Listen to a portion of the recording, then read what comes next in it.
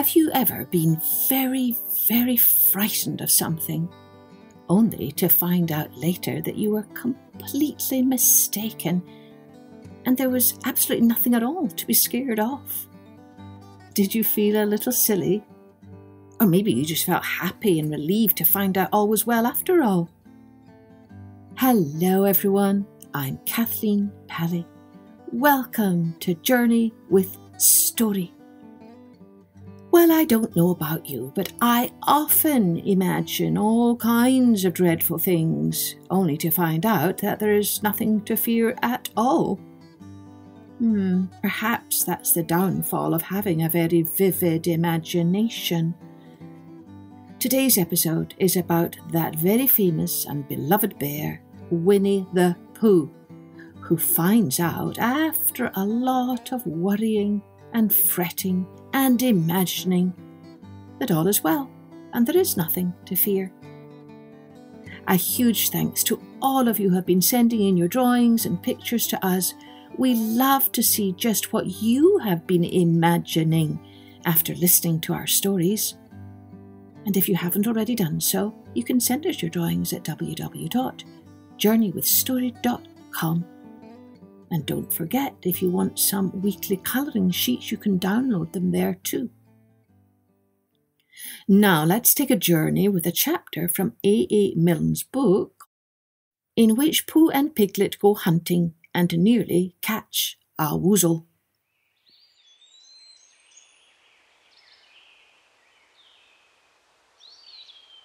The piglet lived in a very grand house in the middle of a beech tree.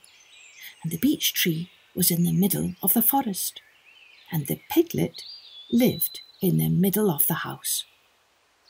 Next to his house was a piece of broken board which had Trespassers W on it. When Christopher Robin asked the piglet what it meant, he said it was his grandfather's name and had been in the family for a long time. Christopher Robin said you couldn't be called Trespassers W. And Piglet said, yes, you could, because his grandfather was, and it was short for Trespassers Will, which was short for Trespassers William. And his grandfather had had two names in case he lost one. Trespassers after an uncle, and William after Trespassers. I've got two names, said Christopher Robin carelessly. Well, there you are, that proves it, said Piglet. One fine winter's day, when Piglet was brushing away the snow in front of his house, he happened to look up, and there was Winnie the Pooh. Pooh was walking round and round in a circle, thinking of something else, and when Piglet called to him, he just went on walking. Hello, said Piglet. What are you doing? Hunting, said Pooh. Hunting what? Tracking something, said Winnie the Pooh very mysteriously. Tracking what? said Piglet, coming closer. That's just what I asked myself. I asked myself, what? Well, what do you think you'll answer? I shall have to wait until I catch up with it, said Winnie the Pooh. Now look there. He pointed to the ground in front of him. What do you see there? Tracks, said Piglet. Paw marks. He gave a little squeak of excitement. Oh, Pooh, do you think it's a Woozle? It may be, said Pooh. Sometimes it is, and sometimes it isn't. You never can tell with paw marks. With these few words, he went on tracking, and Piglet, after watching him for a minute or two, ran after him. Winnie the Pooh had come to a sudden stop and was bending over the tracks in a puzzled sort of way. What's the matter? asked Piglet. It's a very funny thing, said Bear. But there seem to be two animals now. This, whatever it was, has been joined by another, whatever it is, and the two of them are now proceeding in company. Would you mind coming with me, Piglet, in case they turn out to be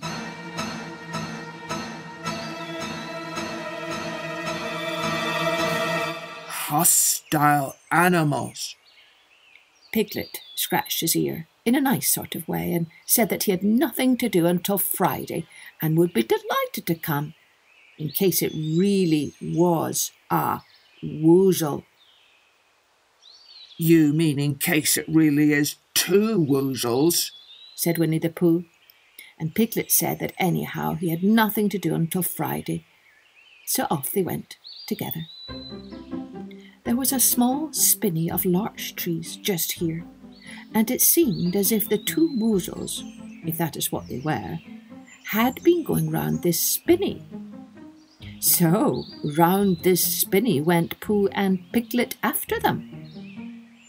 Piglet passing the time by telling Pooh what his grandfather, Trespassers W, had done to remove stiffness after tracking, and how his grandfather, Trespassers W, had suffered in his later years from shortness of breath and other matters of interest, and Pooh wondering what a grandfather was like, and if perhaps this was two grandfathers they were after now, and if so, whether he would be allowed to take one home and keep it, and what Christopher Robin would say. And still the tracks went on in front of them. Suddenly Winnie the Pooh stopped and pointed excitedly in front of him. Look! What? Said Piglet with a jump, and then, to show that he hadn't been frightened, he jumped up and down once or twice, more in an exercising sort of way. The tracks, said Pooh. A third animal has joined the other two. Pooh! Cried Piglet. Do you think it's another Woozle?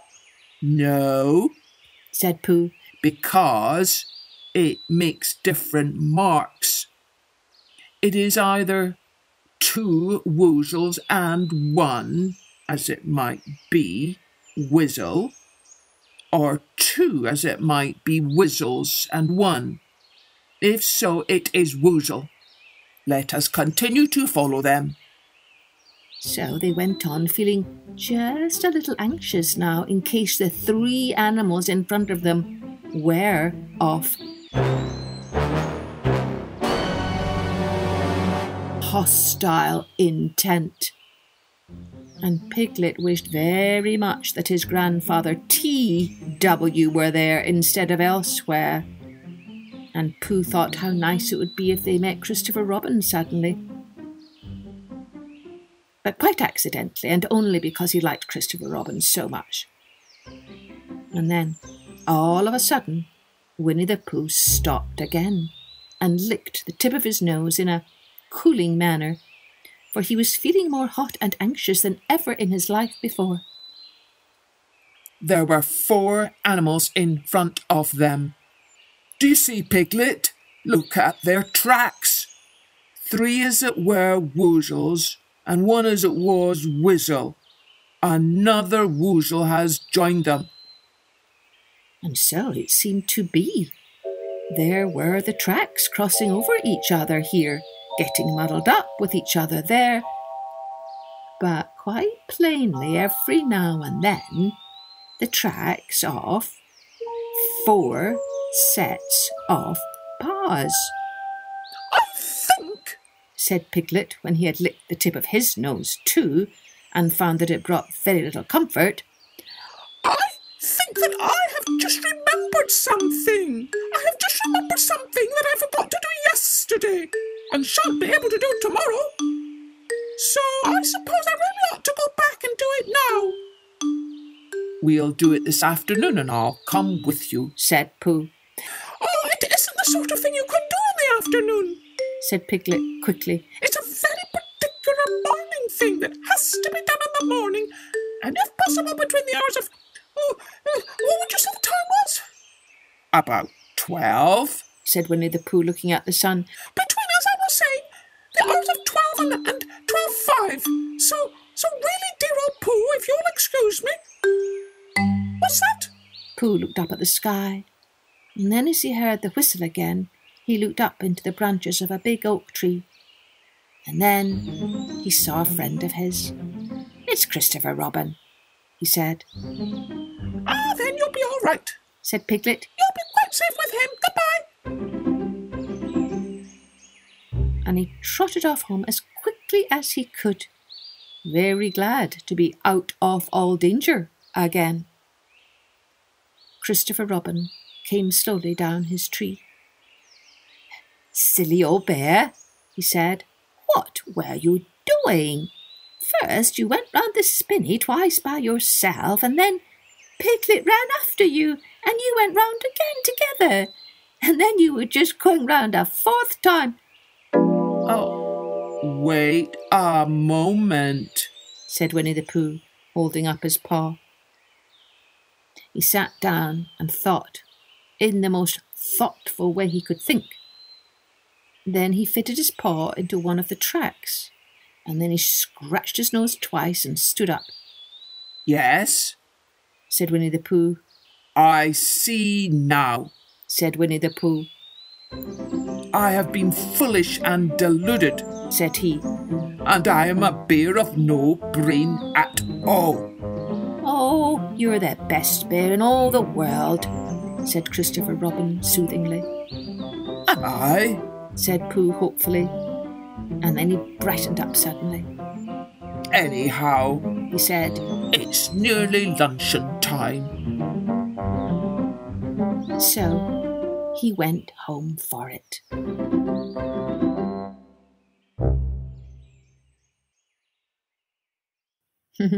Did you guess early on that poor Pooh and Piglet were simply going around in circles and seeing their own footprints? I bet you did. But wasn't that a wonderful word they imagined? A woozle and a whizzle. How do you imagine a woozle or a whizzle would look like? Maybe you can try drawing one along with a friend and you can compare pictures. You can also send them to us so we can share it at www.journeywithstory.com.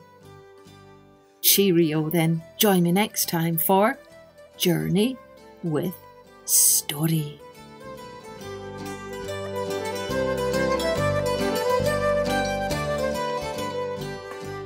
Music and post-production was by Colette Jonas.